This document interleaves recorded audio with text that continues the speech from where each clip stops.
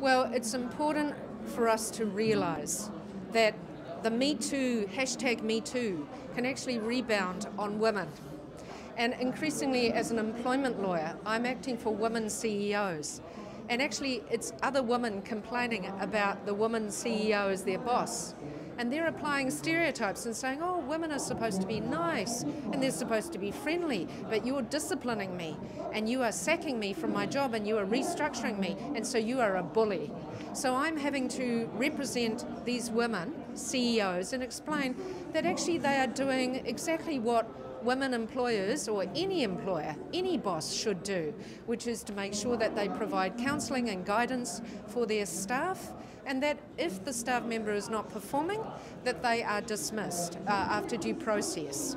The other thing that I realise is that it's not enough for us to try and get women around the board table. We also need to make sure that we have women as chairs. All of the research that I have done shows that the most important person on a board is not the other directors, it's the chair.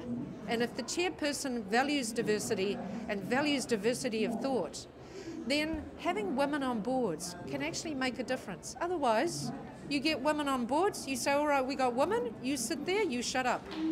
We're not listening to what you're saying.